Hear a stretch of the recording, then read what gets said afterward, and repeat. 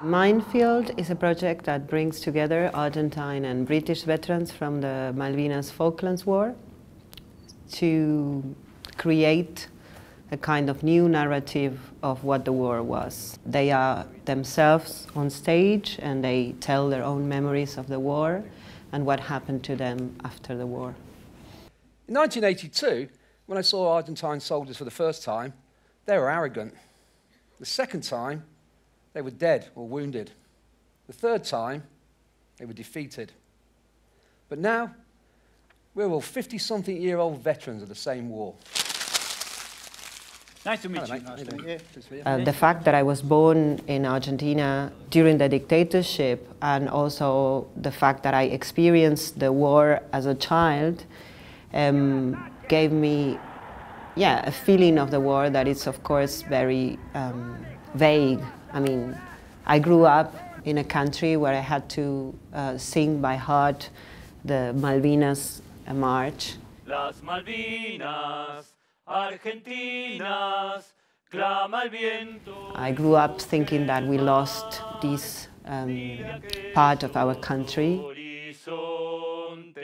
It was something that was always around, but you never ask yourself what happened during the war and what happened to the people afterwards. Name?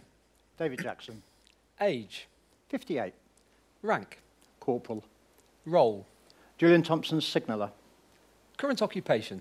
Psychologist.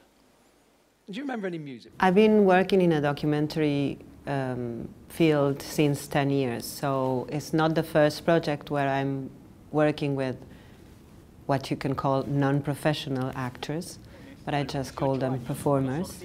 So it's not new for me to put people on stage who are not used to be on stage. In the case of Minefield, it was clear from the beginning that I wanted them to tell their own memories and to make the process of creating something together, because Minefield is not only a theater play, but it's a social project. It's like, how do you manage to bring together former enemies to create an artistic work and to live together and hear each other?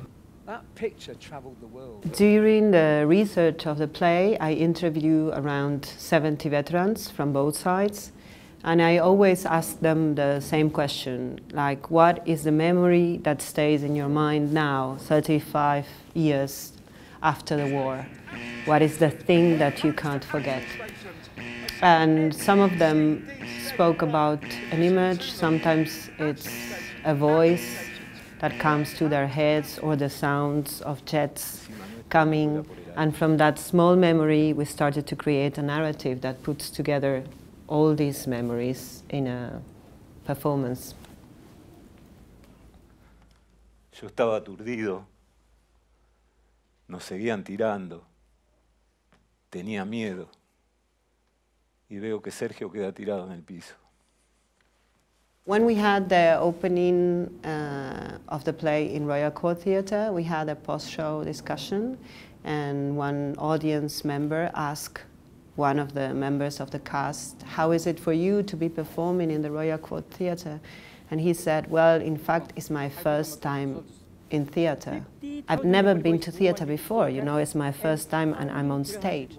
But I think that's one of the most interesting things of these projects, that you can see what people, real people, bring to the stage, a new way of presenting feelings, emotions, stories, having someone who is sensitive, fragile, and clever on stage. It's something that can be more moving than an astonishing performance of a wonderful actor.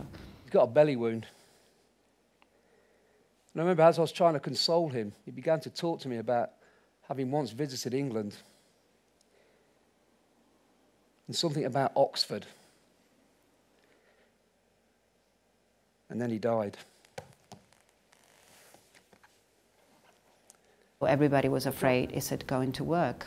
But I wasn't afraid, because I knew that they could manage.